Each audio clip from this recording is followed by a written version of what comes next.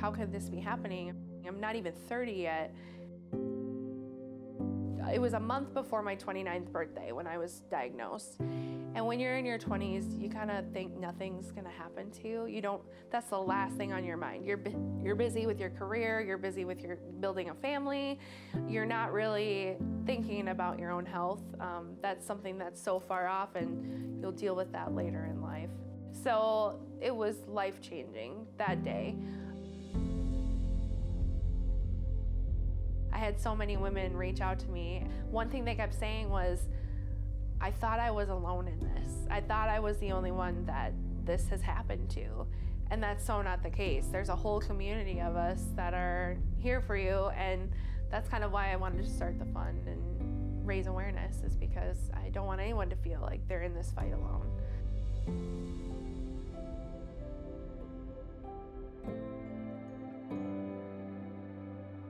So the main reason for the fund is to educate women on cardiac health and heart health, and then to raise awareness of cardiac issues that could arise in young mothers and in women in general, and then also to help with that financial burden of heart care.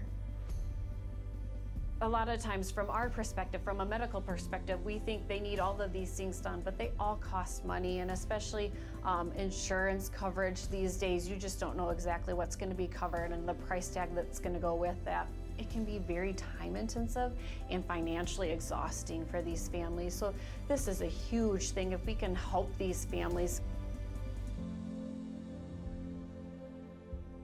I feel very lucky because a lot of women don't get that chance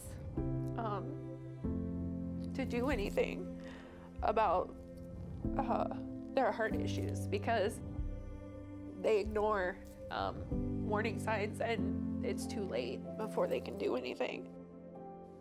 So that's all what I'm about, is saving the mamas so that we can